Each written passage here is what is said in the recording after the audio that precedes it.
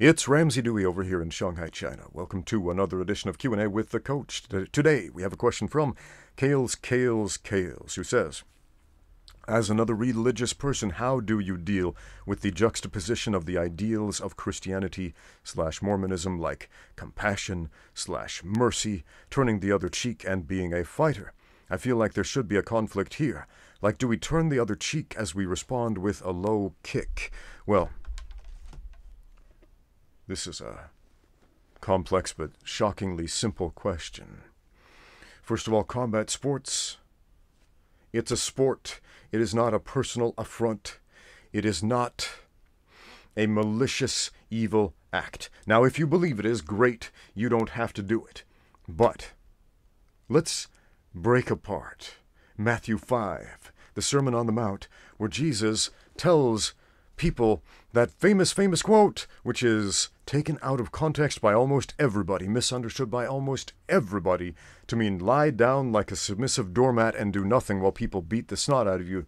No, that's not what he's telling you. Jesus is teaching you Jiu-jitsu. Jesus is teaching you Judo. Let's get after it right here. So, Matthew 5. Jesus is telling the Jews in Jerusalem at this time, look, this is what you've been taught. These are your cultural norms. And I'm going to tell you something different. I'm going to tell you something shockingly different than what you were used to. He challenges the cultural norms. Ancient scripture is separated from us by multiple languages, multiple cultures, and in many cases thousands of years of the passage of time. And so it's important to do a little bit of biblical exegesis once in a while. That's a fancy term for study the context, because context is for kings. On first reading, this scripture right here, but I say unto you, that ye resist not evil, but whosoever shall smite thee on thy right cheek, turn to him the other also, sounds almost like lay down like a doormat and let people walk all over you. And I'm telling you, no, not even remotely. In fact, quite the opposite. Let's back up a little bit. Actually, before we back up, let's skip to the very end of Matthew chapter 5, where Jesus says this, be therefore perfect, even as your Father which is in heaven is perfect. Everything that precedes this in Matthew 5 is a synopsis of how to be perfect like God is perfect. And we have to go back to the original Koine Greek, where a better translation of perfect is complete. Be complete like your Father in heaven is complete. Be a complete person. Be a complete man.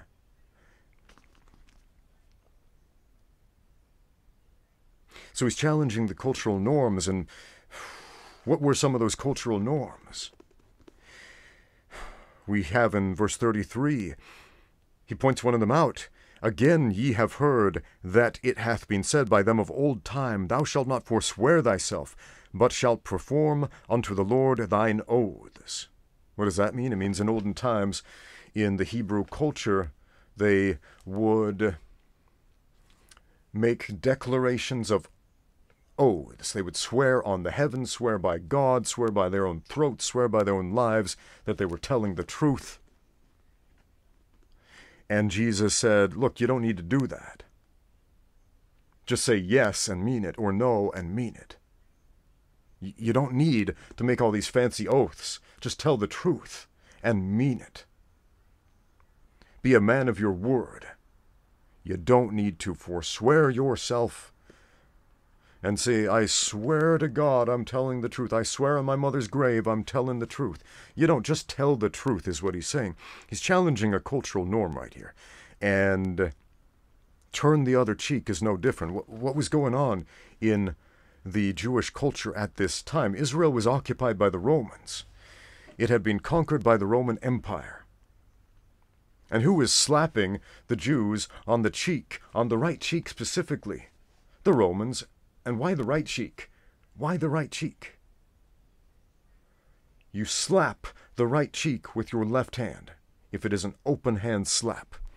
And as I've mentioned before on this channel, an open hand slap is an insult.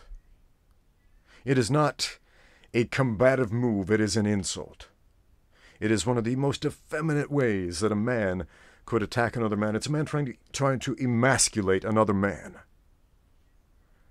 by hitting him with this effeminate movement. And why the left hand? Because, well, in the Roman culture, the left hand was the sinister hand. That's where the word sinister comes from literally. It is the Roman, the Latin word for left hand. Everybody who speaks Spanish understands this because it's sinestro, is left, sinister, right? Spanish comes from Latin. So we have these oppressive rulers, and the Jews are looking for a Messiah, a military type of Messiah to come and depose the Romans, to get rid of these oppressive rulers they don't like. And Jesus is coming, and he's giving them this third option. Not push back like the Romans. Man, because there were splinter groups of Jews trying to fight back against the Romans, and Jesus is saying, nah, you don't need to do that. You match force with force like they want you to on their level. You resist evil. And you have to go again back to the Koine Greek. The word for resist evil is really just like fight, like a battlefield. It's the same word for like fight on a battlefield, which is what the Romans were good at. Man, they conquered much of the known world with their battlefield prowess. And so you're not going to beat them like that, is what Jesus is telling them. You're not going to beat them by playing their game on their rules. So a Roman soldier comes up to you and asserts his authority, asserts his dominance by slapping you with his left hand. Why his offhand? Because that's the hand that you wipe your butt with. That's the hand you do your dirty work with. That's the hand that you do all your non-respectful things with. You wouldn't, in Roman culture, slap somebody with your right hand, because that means now we're equals. Now we're on the same level. And so we have this idea, this guy who thinks he's your superior. I'm in charge. I'm the boss. You're the slave. I get to do this. I'm going to show you my left hand. This is my butt-wiping hand. Bah. You don't even deserve this one. And Jesus is saying, look, you got smacked with the left hand on your right cheek. Turn the other one also. And what are you saying? That's a very powerful nonverbal communication in that culture at that time, to say, hey, face me as a man. Use your right hand. Face me as an equal. You want to hit me? Do it right. You missed a spot right here, bucko. And that forces a dialogue. That forces both parties to grow. So instead of forcing a physical fight, you create a situation where that person who thought they were your superior, who thought they could get away with this kind of nonsense, forces them to think critically about what they have done. Hey, if I want to continue down this path, I'm going to have to do it differently than I thought. I'm going to have to admit that I just treated my fellow man with disrespect and contempt. I have to admit that I'm a bad guy in this situation. And we see this all over the place. Go the extra mile. You've probably heard that one. And this one, it's not a bad aphorism the way it's commonly used in Christianity. Go the extra mile. It's generally thrown around like, just do some extra work. Help people out a little bit more. But this is also a reference to ancient Roman oppression of Israel back in the days of Jesus. Because the Roman oppressors, the Roman soldiers, had the right, the legal right, to force the Jews to carry their burdens, their packs, their gear for a mile, but no more. After a mile, that was it. They were no longer legally obligated to do it. And Jesus is saying, look, you think you have two options, either do it or don't. I'm giving you this third option. He bids you, he forces you to do this thing you don't want to do and carry it a mile. Go an extra mile. And now you put him in an awkward situation. Now he's going to have to... Now he's going to have to do some paperwork, explain to his commanding officer, man, I'm abusing my power. Or do a serious self-reflection. Hey, man, I'm abusing my power here. I'm abusing my authority. I'm going to have to look at this guy as an equal now because he's no longer doing this through compulsion. He's doing this for some other reason. I'm going to have to think about this. Now both parties have to grow from it. One perhaps grows through service, and the other grows through emotional jiu-jitsu, man. What does jiu-jitsu mean? It's often mistranslated to mean the gentle way. Same thing with judo. The gentle way, the gentle art, judo and jiu-jitsu. Ju is Japanese. Usually translated as gentle. It's not gentle. Anybody who's ever done these arts understands there's nothing gentle about being tossed on the ground and slammed on the floor and strangled and twisted into a pretzel and having your arms broken. It's not gentle. It's physical combat. It's pretty rough. Actually, it's a fight. I mean, it's more gentle than being stabbed with a sword, kenjutsu, if you will, but it doesn't really mean gentle. A better translation is the yielding art, the yielding way. It's I think better to translate that as yielding in the context of judo and jiu-jitsu. And that doesn't mean yield and lay down as a doormat and give up. It means instead of matching force with equal and opposite force, you have an intelligent reaction. When the guy comes at you, you use that force against him to throw him. When the guy pushes, you pull. When he pulls, you push. And we use these methods to overcome adversity with superior technique, and we give that other guy pause to think and to grow if we allow him to survive in that situation. And through the pursuit of jiu-jitsu and judo, we become superior martial artists. And this really is the goal of any serious martial art. Really. So this is why I tell you, Jesus is teaching you judo. Jesus is teaching you jiu-jitsu here. Somebody's going to make a joke, ha-ha, jiu-jitsu, J-E-W jitsu, ha-ha, because Jesus was Jewish. Okay, great. Write that in the comments down below if you haven't already. But this is all over the place, man. All over the place in recorded scripture, all throughout Matthew 5. He's challenging the norms and giving you third options. Think about that scripture where everybody was trying to catch Jesus in his words. The Pharisees, the Sadducees, the Sanhedrin, the religious leaders of the Jews at this time, they didn't like the noise that Jesus was stirring up, and so they were trying to catch him in his words, have that aha moment, like, aha, we gotcha, right? Because they had a lot of strict laws. And one of those laws was you pay tithes to the church, right? Under Jewish law, it's you pay tithes 10% to the church. And also, under Roman rule, you pay taxes. And you pay taxes first to Caesar. So we have these two contradictory laws. The religious law, pay your tithes to God first. And the political law, pay your taxes to the government first. And so the scribes and the Pharisees come to Jesus and they try to catch him, thinking there are only these two options. It's either A or B.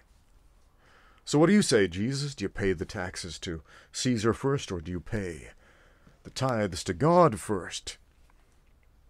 And Jesus presents this third option, which gets us to think, render unto Caesar the things which are Caesar's, and render unto God the things which are God's. You're not going to catch me in my words. You're not going to force me into this stupid little battle of sophistry where it's A or it's B. You can't polarize Jesus, man. And that's what he's trying to teach you. Be complete like that. Be a complete man like that. Don't polarize yourself and pigeonhole yourself into slot A or slot B. Present the third option of dialogue, which opens up the dialogue, which opens up your minds and your hearts to progress.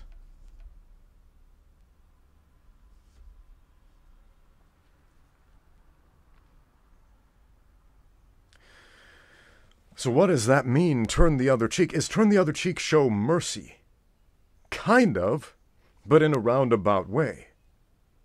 Instead of beating the crap out of somebody who is disagreeing with us and trying to be condescending and trying to be insulting to us. This is not a self-defense situation Jesus is describing. A person in a position of authority abusing that authority, trying to humiliate a subordinate person, is not a self-defense situation. That's an abuse of power. And Jesus is teaching you level that power dynamic by reminding that person, I'm a child of God and so are you.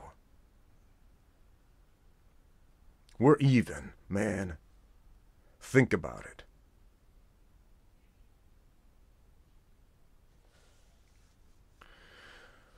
Few places in this world, in this life, is there an equality like you will find in a cage fight. That sounds very strange. I have a Chinese friend, and he gave an interview that I really loved, and he's a professional fighter. And they asked him, so why do you do this? And he told a story about how he grew up poor in a rural area of China, not a lot of money. He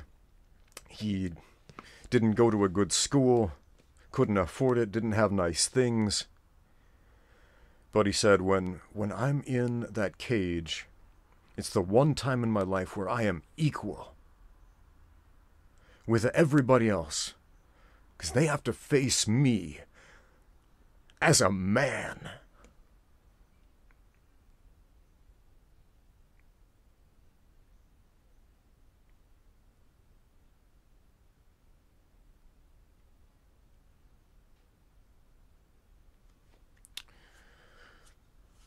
That's the gospel of Jesus in action right there, my friends.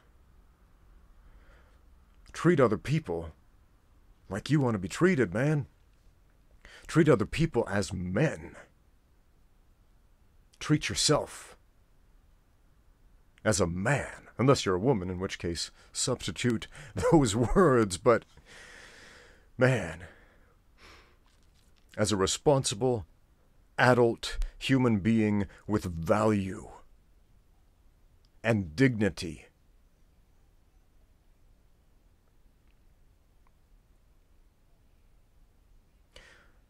A cage fight is not an assault. A combat sport is not an assault. It's not a self-defense situation. We have two athletes, and they begin that fight by shaking hands, by acknowledging each other, by looking at each other eye to eye as equals. And we are fighting not to decide who is the better man, but to decide who is the better fighter. And this is a very different thing.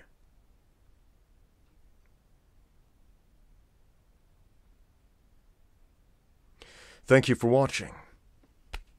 Now get out there and train.